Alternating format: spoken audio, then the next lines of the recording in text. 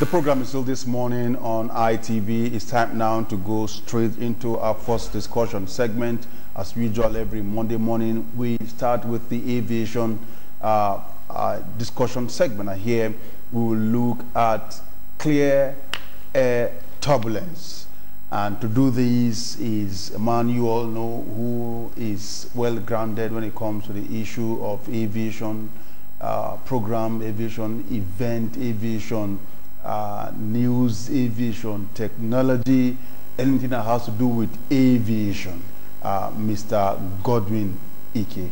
A very good morning to you. Hi, good morning, Joe. You're welcome. How was your weekend? Well, beautiful, and yours? Oh, wonderful, wonderful as always. Yeah. We thank God for His This message. morning we shall be having... My dear viewers, please welcome to the program. Yeah, clear air turbulence. Yeah. What is there to know about clear air turbulence? I know, just like other people who want to ask, is there anything like on clear air turbulence? That's a good one. Well, Joe, you've flown severally, at least within the country. Locally. Very well. Have you noticed sometime in flight, especially in morning flights when you're approaching Lagos, and then an airplane that was moving smoothly and nicely and heading out to Lagos, suddenly, out of the blues, without any sign and signal, you see something like this? Have you ever noticed it? Well, the one I noticed is not up to that description. That's correct. But just smile. Very well. Personally, I've experienced a horrible one very close to Lagos, traveling from Abuja to... It's turbulence that causes such, such chaotic and violent movement of the aircraft in the air. And that's what we're going to be seeing today. It's an awesome subject to deal with. Excuse me. And what's more, it's highly technical and dry, but I have done everything that I can to soften it a little bit and wet it up a little bit so that my viewers out there will understand the issues. And by the way, it was a member of my aviation club forum, one pastor, Blessing, that made a special request for this particular subject to be dealt with today.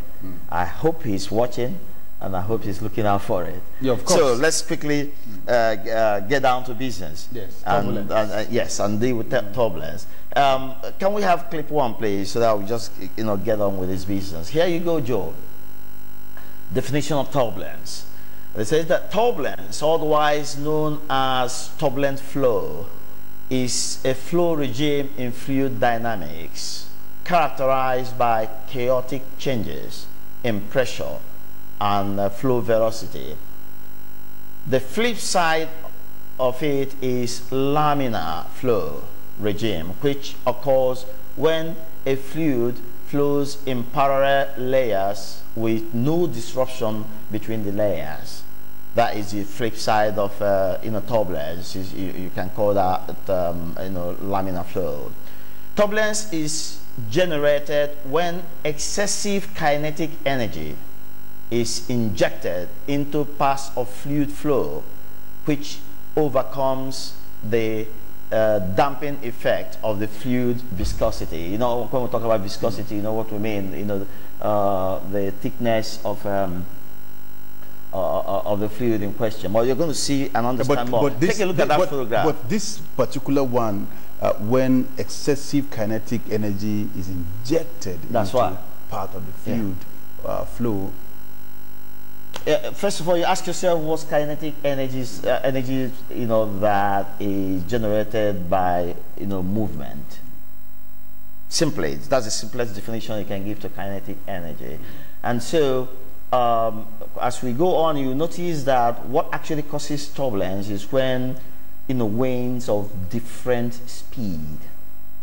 So you can see movement goes on in that flow. All right. Now, when you say free flow, it's the same as air flow. This the principle that you observe, in water, is actually the same, basically the principle that you observe in air. So when winds of different speeds meet, they become chaotic and create ridges, and that's when you have turbulence in there. So let's just move on. That's clear to you, isn't it? So that's why we say kinetic energy injected in the system by movement, that sort of thing. So clip 2, please. Yeah, here we go. Now, Reynolds number, very important for my viewers to understand this. Although very elusive in nature, turbulence can be predicted by a dimensionless constant called the Reynolds number.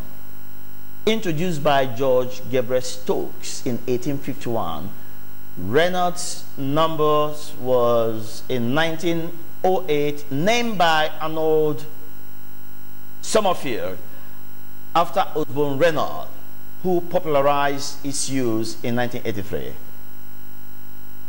I mean, sorry, not 1983, 1883, I'm so sorry, 1883. The Reynolds number is used to predict the transition from laminar. Remember, we talked about laminar when everywhere is sane and smooth. Now, transition from laminar to turbulent flow. And that, I'm going to show you something very quickly in clip 1 when I finish reading this, so they will quickly go there. And used in the scaling of similar but different sized flow situations, such as between an aircraft model in a wind tunnel and the full-size version. Now, in order to know how aircraft behave in the air, there's a wind tunnel that manufacturers and designers use to run little models such as this one we have in the studio, and see how they behave with different flag positions and different aileron positions and different rudder positions. That's how manufacturers and researchers study about airplanes and develop awesome machines such as the F-35 warjet that the Americans build today. They say is the most dangerous in the world today. So let me show my viewers something in clip 1 very quickly. Can you take me back to clip 1 very quickly, and we'll see something. Joe, take a look at that photograph. It's a candlestick, burning right there in the air. Can you see the smooth smoke? Of course. Coming out, and at a particular point, it becomes chaotic and rough. You see that? So that smooth part of it is known as the laminar position. And the other one where it becomes chaotic is the turbulent point of it. So the Reynolds number is talking about a different direction. Very well. So the Reynolds number helps you to determine that point at which it transits from laminar to turbulent. You see the age when it suddenly becomes chaotic and turbulent. So that's the transition from laminar to turbulence that the Reynolds number allows you to determine. Because in real world, you don't even see these things in the air, but they are there. Okay, clip 3, please. Let's go to clip 3 very quickly. Clip 3, clear air turbulence. Clear air turbulence, usually known as CAT, C-A-T. And from here on, viewers, anytime you hear CAT, as we move on, we're not clear air turbulence all the time. Just know that CAT means clear air turbulence. All right? It's the turbulent movement of air masses, unnoticeable through visual clues, such as clouds. It is caused when bodies of air moving at widely different speeds meet. Did you hear that? It is the type of turbulence airplanes experience in the air. CAT mostly occurs in the high troposphere at altitudes of about 7,000 to 12,000 meters. That's equivalent of 23,000 to 39,000 feet above sea level. Okay, as it meets the tropopause. Now, Joe, don't let these big, atmospheric layers, confuse or get you wondering what are they talking about, troposphere, and then talking about tropopause. Now, let me remind you something I have taught you in the past, Joe, but I'll read through to the end and I'll remind you something. Cat is usually encountered in the region of jet streams at lower altitudes. It can be encountered near mountain ranges. Although cat causes discomfort to air travelers, it scarcely leads to loss of lives in air travel. If you remember, it scares air travel. Very scary. Occasionally, there have been some occasion in the world that it actually caused air crash, but it's very rare. It's very rare. It gives you discomfort, can throw you up and down, can hurt people who are not strapped to their seat. That's why when you sit down, they say, have your safety strap on. Even when you think you are in the cruising height and everything is fine, because pilots have no way of seeing visually or even in their radar that turbulence is ahead of them. You're likely to quickly run into it, and it throws you up and hurts you out of your seat, and you hurt yourself. So anytime you're seated, my dear viewers, please have your safety strap on, because cat is elusive, and even pilots don't know when they are coming. Now, let's move to clip 4, please. Clip 4. Detection of clear air turbulence. Impossible to detect with the naked eyes and very difficult to detect with radar. Clear air turbulence remains elusive and extremely difficult for aircraft pilots to detect and avoid.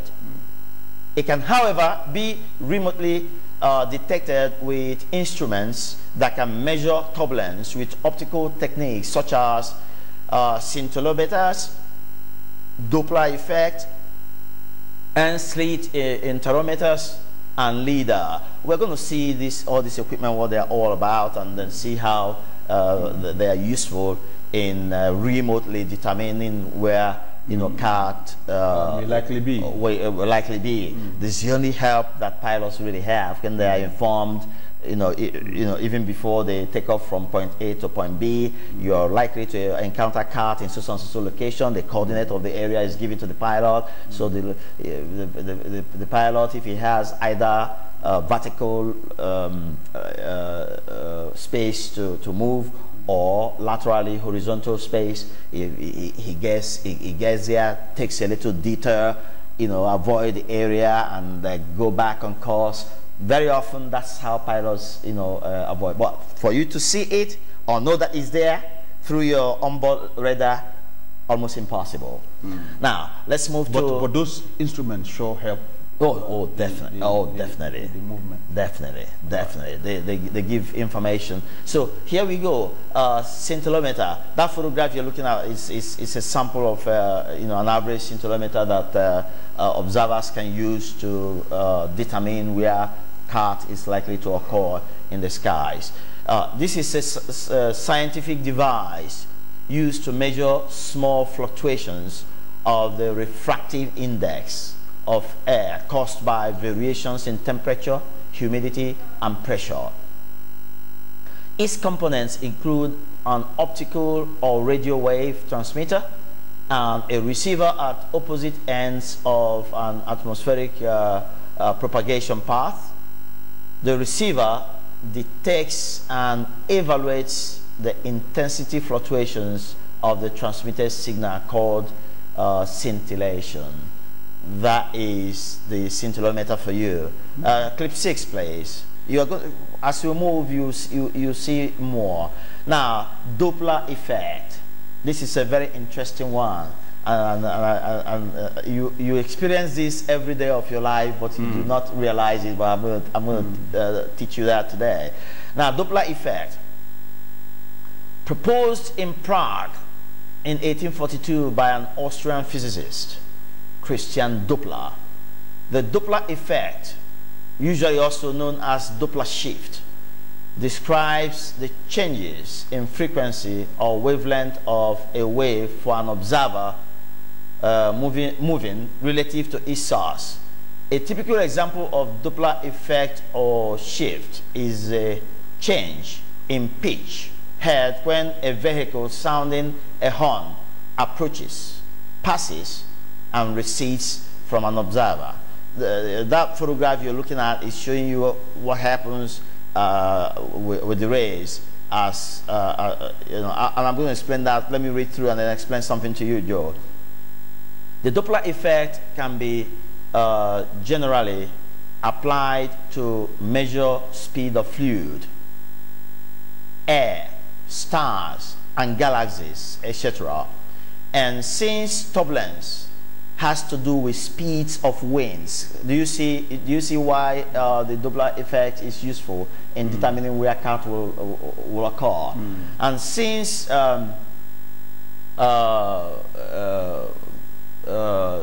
turbulence has to do with speeds of winds moving in various directions, the Doppler effect or shift can be used to determine where turbulence will occur. Now, my viewers, take a good look at that photograph so that if I get to explain to you something very quickly, you will understand. See those waves from the right side of the photograph. You see the gap in the waves, and then see at the point where they meet as a single circle. The red arrow is showing you the direction of movement of the object, like a car, for instance, and then see again how close those waves are just before the red line. Keep that in your memory as I explain. Come back to me, and then I'll explain something to my viewers. Joe, have you noticed that when you're standing by the side of the road and some crazy taxi driver that enjoys blasting his horn continuously keeps his horn as he's approaching you and then passes you by and continues? How do you hear the horn?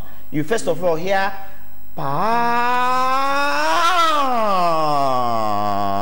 until it fades away completely. Sure. That is Doppler effect. What's happening is, as it's approaching you, the wave of the sound, coming in waves, take little time to reach you, and as they reach you, at that time it's taking a little time to reach you from a distance. Those waves are in large gaps, all right, and as they approach, the time of reaching you, the sound wave is shorter, and the waves begin to come together. That's when you notice that as the car is approaching you, the sound is higher. It's increasing. It's increasing. And then there is this sweeping one as it crosses your standing position. And then there again is receding and going away from you, and the wave is expanding once again, and the time of reaching you is increasing and increasing and increasing until the wave stops reaching you and you stop hearing the sound of that horn. Yeah, the horn may still be on where the car is, but you stop hearing it because the wave doesn't get to you anymore. But that is Doppler effect. Yeah, but that effect too, I think it is also applicable in some vehicles that are moving in high speed. You can be hearing as in a car that is moving on a very high speed. You can be hearing the sound of the car coming. Yeah, if it has huge engine and high sound, or bad exhaust, or bad exhaust. Even these power bikes. Anything that is sound. Anything that is sound.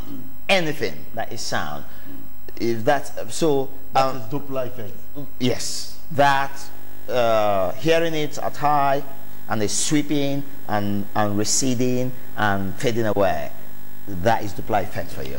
Now, let's move to 7 quickly, because this time is usually not our friend. End-split interferometer, used for generation and measurement of complex interference patterns. The end-slit interferometer is an extension of the double-slit interferometer. Don't worry yourself about this end-slit and double. Just understand that the fact that these are some of the equipment used to measure and detect where cut may occur. so that pilots can fly us safely and nicely and comfortably in the skies. All right. So known as Young's double slit interferometers, N-slit interferometers using large intra-interferometric distances have been found to be effective detectors of clear air turbulence. Clip 8, please. LIDAR, that's another very interesting and exciting equipment.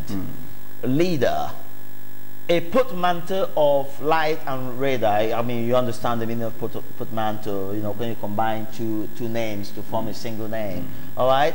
So light and radar, were put together to develop LIDAR. Okay. So we say a portmanteau of light and radar. LIDAR is a surveying method that measures distance to a target by illuminating that target with a pulsed laser light and measuring the reflective pulses with a sensor. Differences in laser return times and wavelengths can then be used to develop 3D images of that target, popularly used to make high-resolution maps with applications in numerous scientific fields. LIDAR is sometimes called scanning and 3D scanning with terrestrial, airborne, and mobile applications. LIDAR uses ultraviolet, visible, or near-infrared light to image objects it can target. Objects. It can target a wide range of materials, including non-metallic objects, rocks, rain, chemical compounds, aerosols, clouds. You can use LIDAR to actually target anything and get a 3D image of that object. Single molecules as well. It is therefore useful in the detection of clear air turbulence. If you take a look at those photographs, Joe, you look at one on the left. LIDAR was used to measure an open desert space where you have some cameras. Can you see a line of cameras, on that green photograph to your left? Yes. It was just an imaging that was done with LIDAR. If you look at the middle photograph, that is a road and roadside trees, targeted with LIDAR, and a 3D photograph of it was actually determined. That's a road. Well, like it's surrounded by mountains. No, those are trees. The roadside trees and stuff. But look at the beautiful way it captured the road. In 3D, imaging, and that is a piece of equipment for you on the photograph, on your right. So that can be used also to shoot into the skies and determine where may be occurring, and then of course the coordinates given to pilots to be careful. And maintain and of course announce when they're getting close. That's correct. Passengers that's to correct. Take precautions. That's correct, Joe. Right. Next clip, please, quickly. Clip 9. Factors that indicate cart presence. Although detecting and predicting cart is hard for meteorologists due to the difficulty of measuring its occurrence at the usual heights they occur, the following factors affect the likelihood of cart, clear air turbulence. Number 1, temperature gradient. A gradient is a change of temperature over a distance in some given direction. Density of gas changes with change in its temperature, and where density changes, cart can appear. Number 2, vertical. From ground upwards through the troposphere, temperature decreases. Joe, I told you about as the higher you go, but at a particular point, when it begins to increase once again. It's quite complex what happens up there in the skies. All right. But here this, from ground upwards through the troposphere, temperature decreases with height, okay? But from tropopause, that is another layer up there in the skies, many miles away, okay? Upwards through the stratosphere, temperature increases with height. So Joe, you see, the icy section is amazing. God is amazing.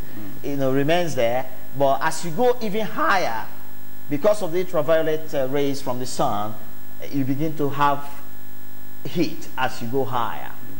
So there is a level, a ceiling, where you meet the icy position. As you go higher, they say it's colder, but beyond a certain point, again, it becomes.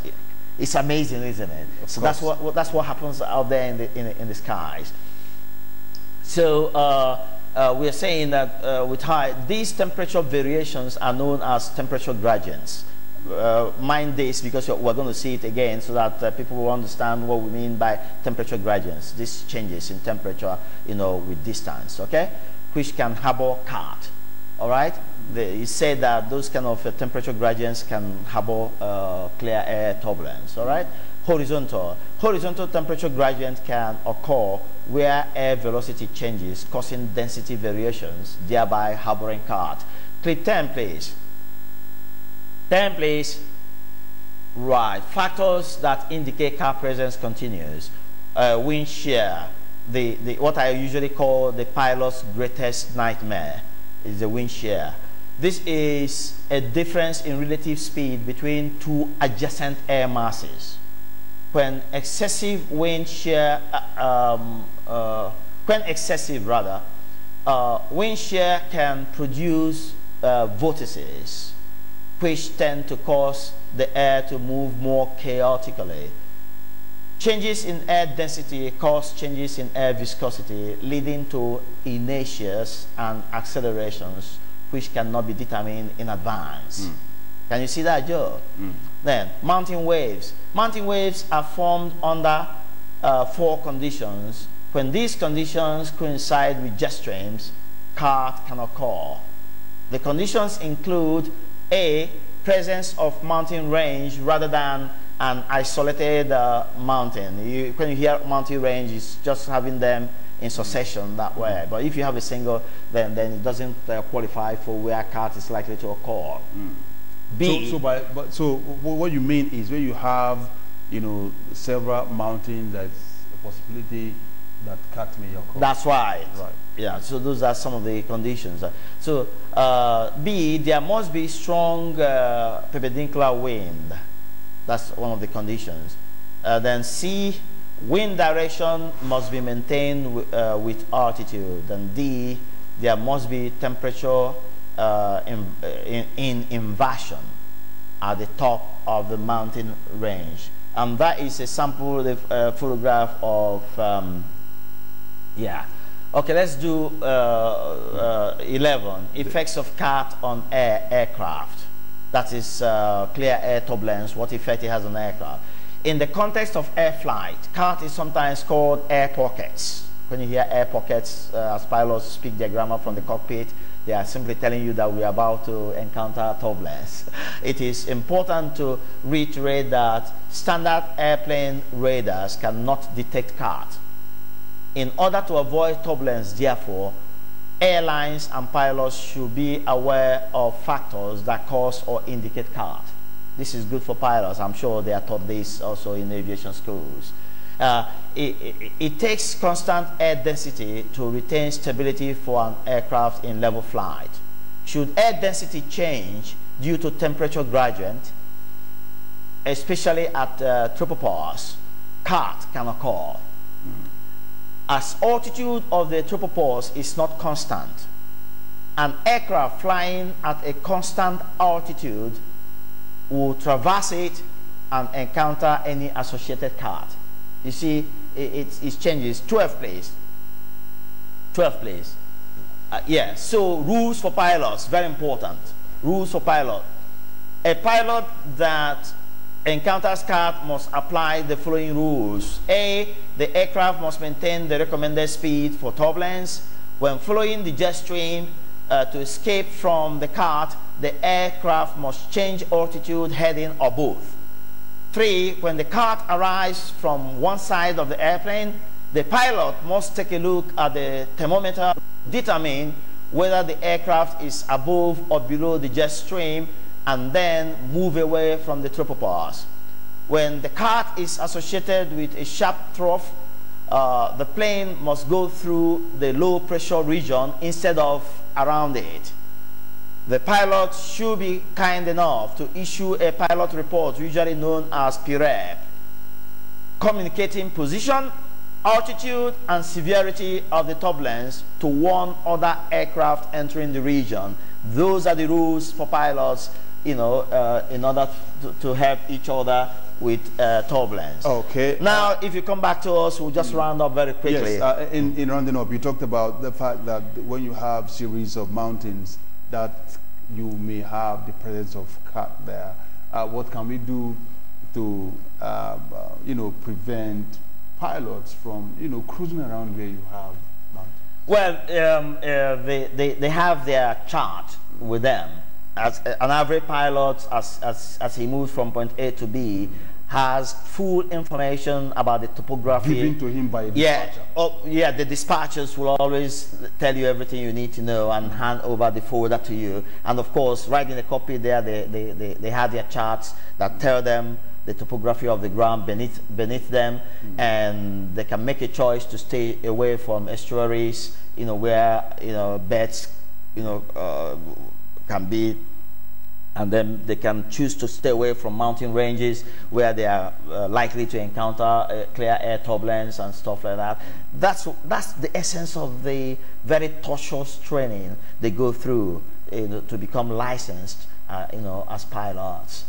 Okay, well, viewers, that's the much we can take. We have been discussing clear air turbulence, and of course, from what we have been able to get from the aviation freak, it may really be uncomfortable, certainly cannot lead to crash. I'm not saying cannot. It's led to crashes a couple of, but not as many the probability is very low. Yeah, it gives you discomfort, but the probability of a crash. Discomfort, you may not be comfortable, but let's just rule away crash from it. Well, but let's rule it out. But wind shear, you pray never to experience it, is the pilot's biggest nightmare. Okay. So, well, what do we expect next week? We'll leave that open, and as we those that are members of the forum would, because there are quite 3 different areas I'm thinking of bringing. I haven't made up my mind, and so I don't. Okay, until then, I don't announce anything now. Until then, the discussion has been with the aviation freak, Mr. Goddy Ike. Thanks for coming on the program this morning. Thank you very much. Thank you very much. We'll take a quick break. When we return, the program this morning on ITV continues.